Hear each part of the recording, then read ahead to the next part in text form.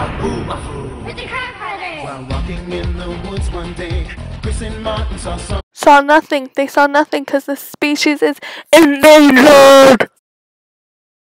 something strange, a little leaping lemur who liked to bounce and play.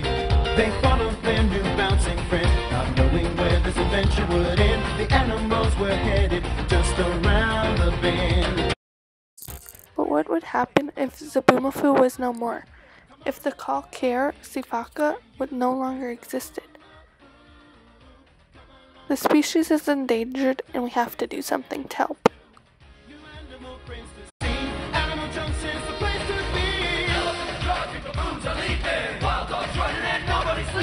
Me and you and Zoboomafoo, come along and see what's new. At Animal Junction we're waiting for you.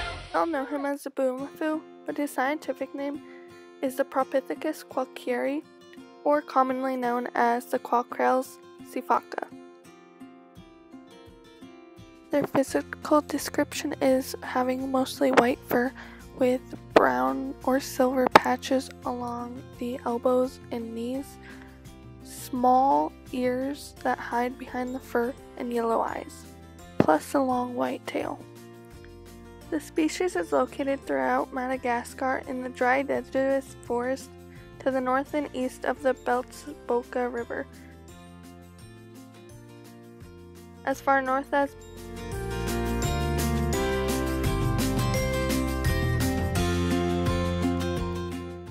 and as far south as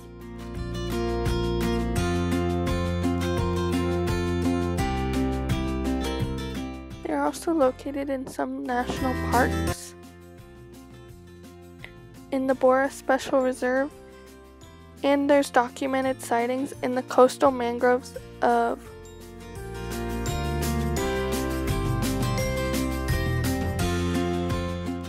They live in the tropical dry forest, which is a tropical biome, tropical moist forest, which is temperate, and there's a lot of native plants, flowers, and trees. It lives in a tropical climate between 8 to 30 degrees Fahrenheit with a wet, heavy rainfall from October till April and a rough, dry season. They play an important role in its environment, which is seed dispersal, being 300% more effective in allowing planes to be more likely to survive than in other methods. And since most birds eat insects, they're one of the most effective ways of plant dispersal. Their diet consists of mostly immature and mature leaves, seeds, flowers, fruit, and bark. Their total diet includes 75 to 100 different plant species. However, 60 to 80% of the time they only eat about 10% of these species. But they love banana, sweet potato, shining leaf, sumac, and mimosa.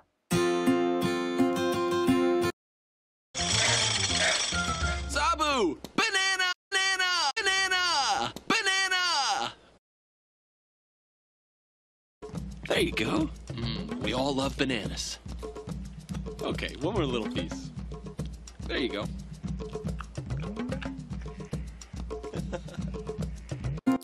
Predators include fossa, constrictor snakes, Egyptian mongoose, hawks, and the biggest predator, humans, which hunt them for food and for sport. Invasive species or introduced species include the Egyptian mongoose, which was brought to Madagascar in 1967 to keep local pests, although it's pests to humans, population in check, but they harm the environment because they are capable of killing native species and lead to some extinctions. Because of the species climation of invasive species, some countries have banned the importation and possession of them. Feral dogs, which were brought to the area by the original Austronesian Neolithic settlers 1,500 to 2,000 years ago, compete with other animals for food and space. They hunt in the forest, affecting how ecosystems function because they drive lemurs away and reduce their foraging area. To control their population, scientists and veterinarians found the Mad Dog Initiative that spays and neuters the dogs and provides vaccinations and educational services to the rainforest adjacent communities. The species is classified as endangered because it's threatened with increased habitat destruction and the lack of enforcement to protect the hunting of the species. The forests it lives in are damaged by yearly fires made from nearby farmers, and locals in some areas hunt the animal even though they are protected.